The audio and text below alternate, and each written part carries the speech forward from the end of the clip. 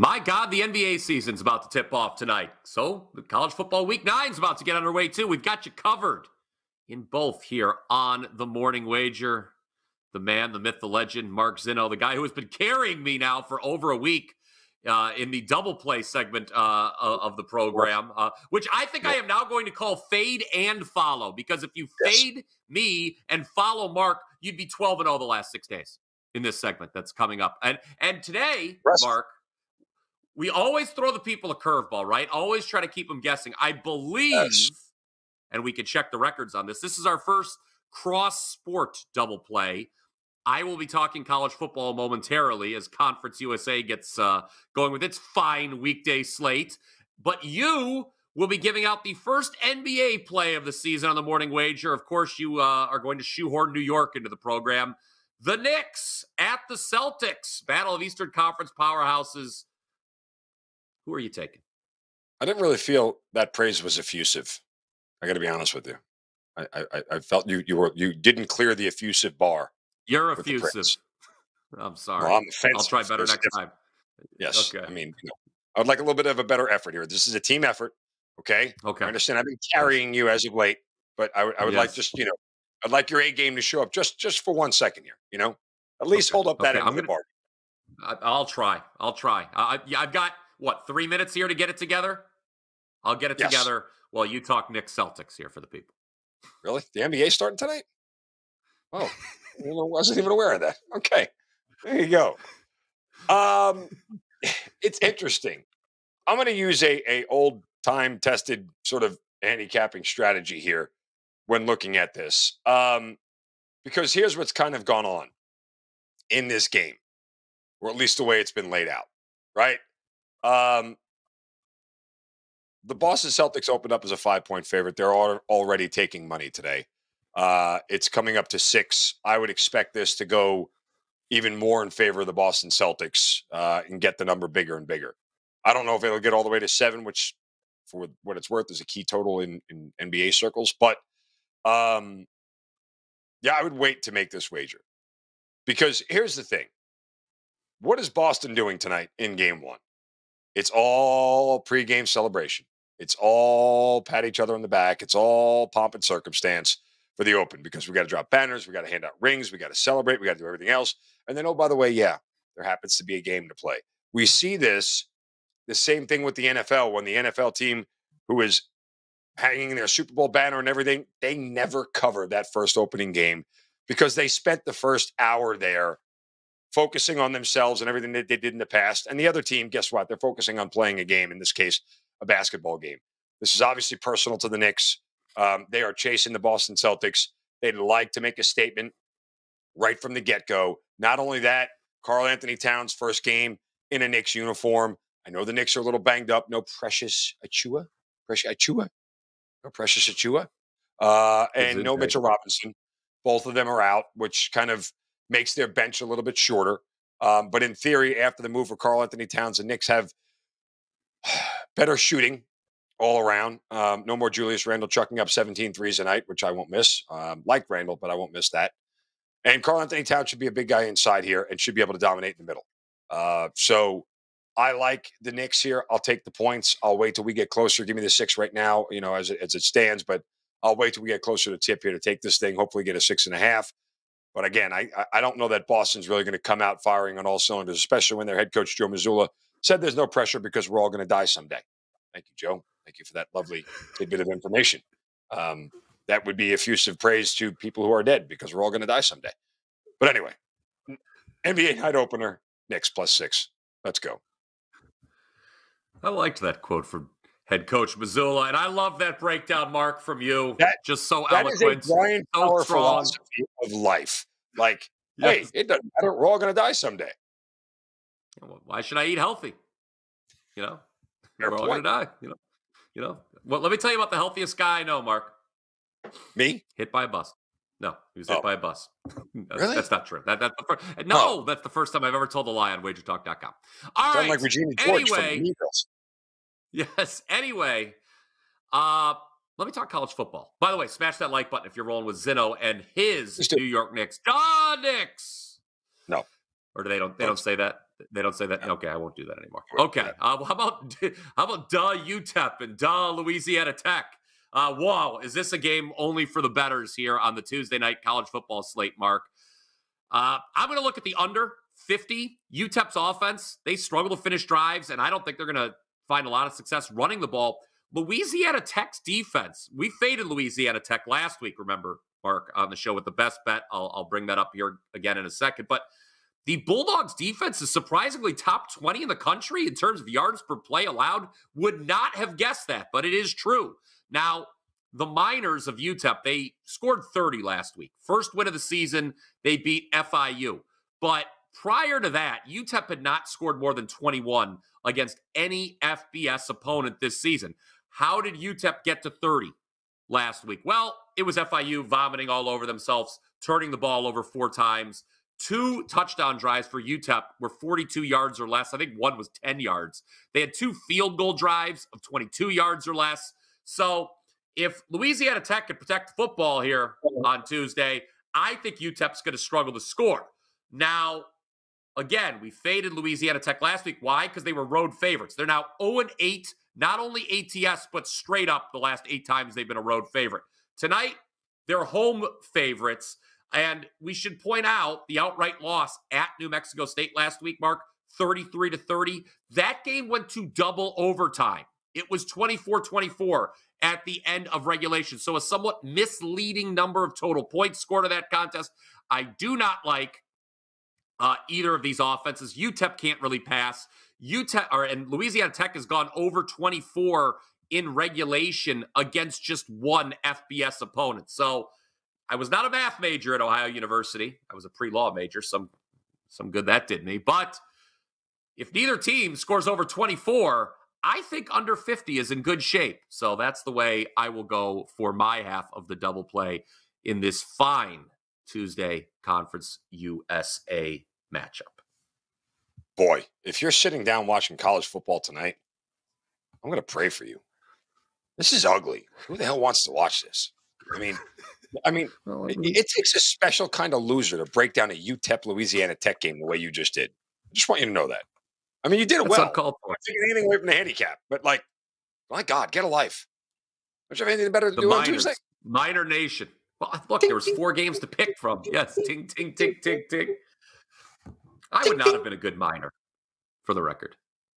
No, you don't like small enclosed places. You don't like dust and dirt, and anything that requires physical manual labor is against every part of your soul. So, yeah, no, you don't. I mean, you would not have been a good miner. Lifted the laptop open this morning. That's about as much physical labor as you're getting from me. You ate a rally burger the other night. I mean, that's also a big part of, Didn't help. Didn't help. Juan Soto hit a home run right in front of my face. Hit me in the head. Yeah. Actually hit me in the head.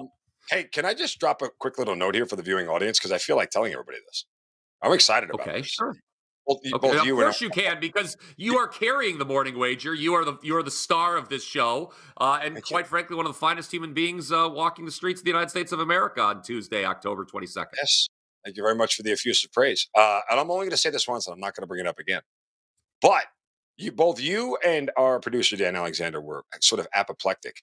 You know what I did this morning before the show went on the air? I shuddered to sports books, and I made a small little wager on the Los Angeles Chargers to win the division at plus 1,400. I think it's going to happen. Wow. And I waited specifically for today because I knew they were going to lose last night as our Cardinals bet cashed, for those of you who bought the package yesterday. I think there was only 2 of you poor bastards. Anyway, just being honest about the numbers. Why lie? Anyway, but nonetheless, yeah, I think it's going to happen.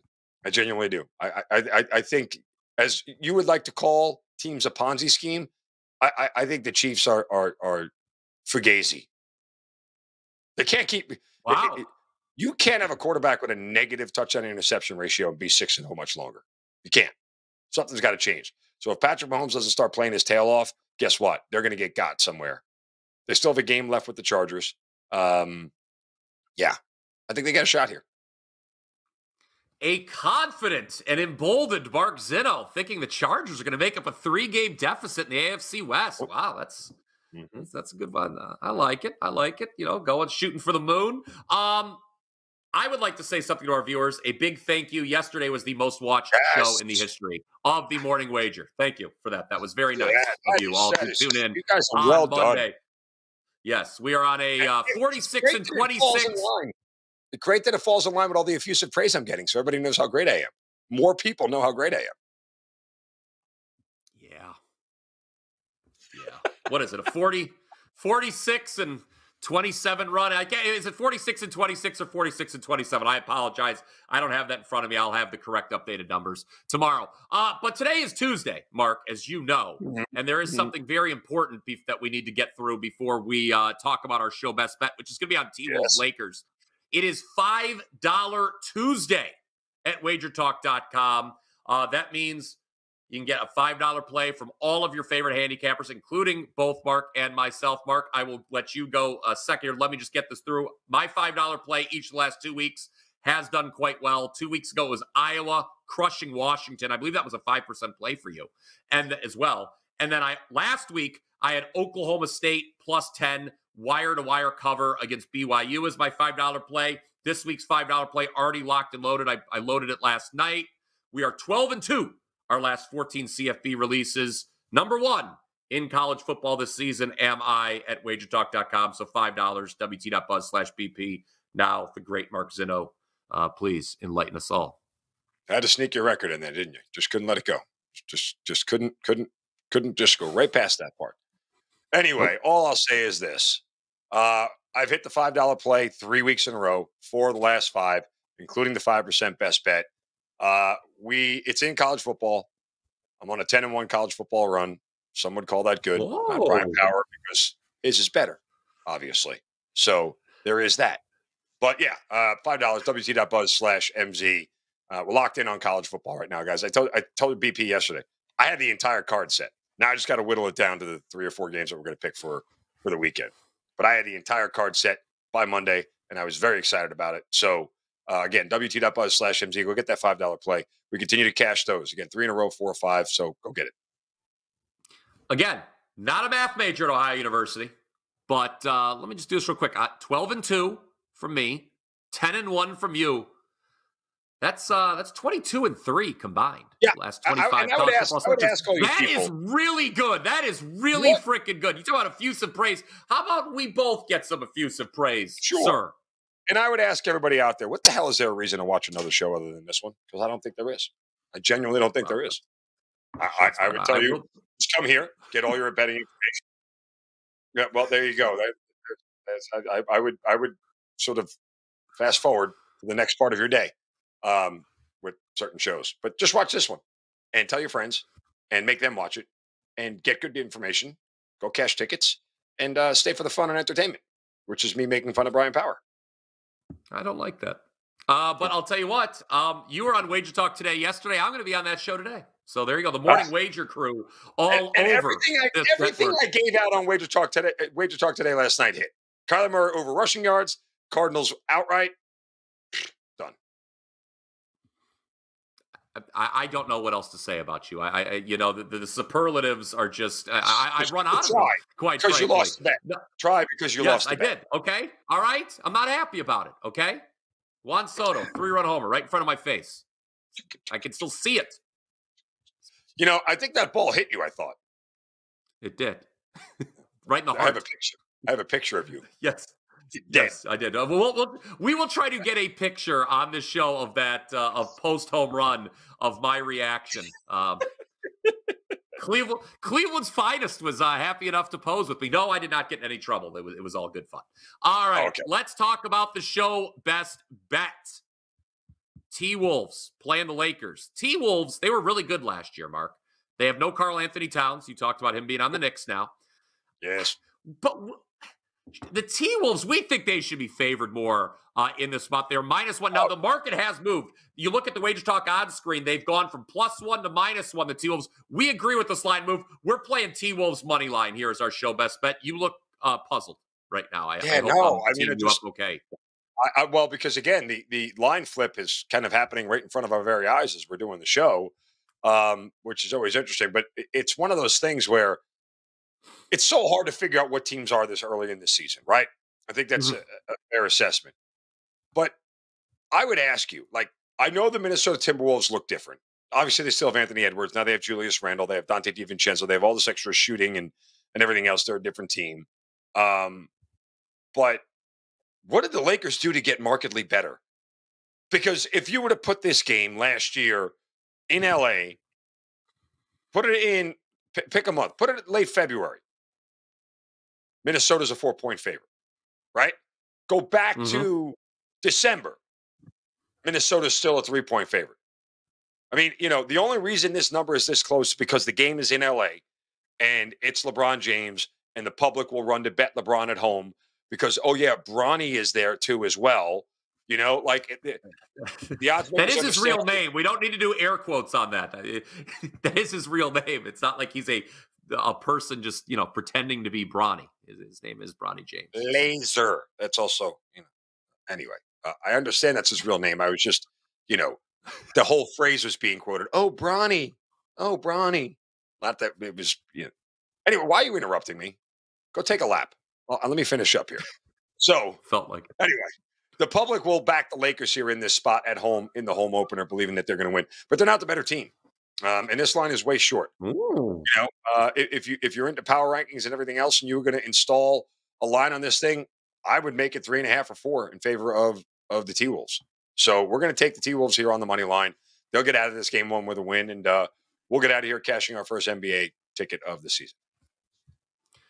Yeah, and just a few trends here if you're into this kind of thing. The Lakers have lost 7 straight season openers, including 0-6 straight up in ATS with LeBron. LeBron as an underdog in season openers in his entire career, including his time here in Cleveland. Thank you, LeBron, for winning us our only championship in the last 70 years. But James as an underdog in season openers, 0-7 straight up, 2-5 ATS. So there you go. That's not good. Minnesota. Show best bet. T-Wolves. Minnesota. T-Wolves. Smash that like button if you agree. Most Comment down below with your favorite bets. Comment down below with how much you like the show. Subscribe Also, if you have not already done that.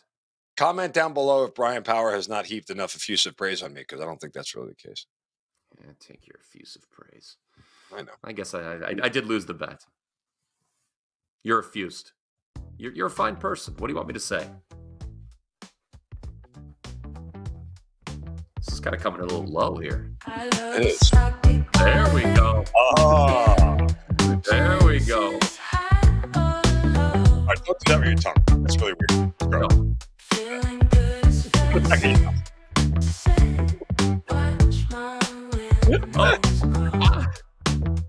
I'm learning things about the production industry right now. Yes. All right, guys, thanks. Let's cash some tickets. See you Wednesday.